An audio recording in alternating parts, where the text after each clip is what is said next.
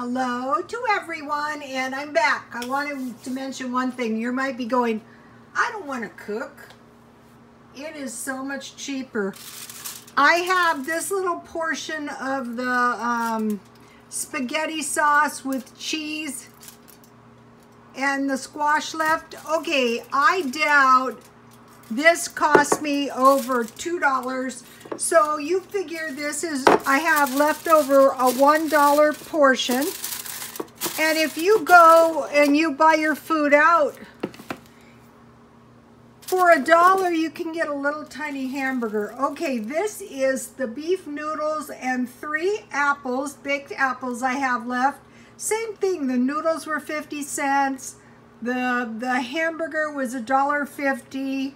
The can of beef broth was $1. So you figure this is about $1, say $2 worth of food. You can't go out and buy this much food for $2.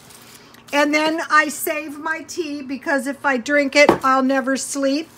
And then okay, these wheat rolls are the kind of rolls that are really good with eggs and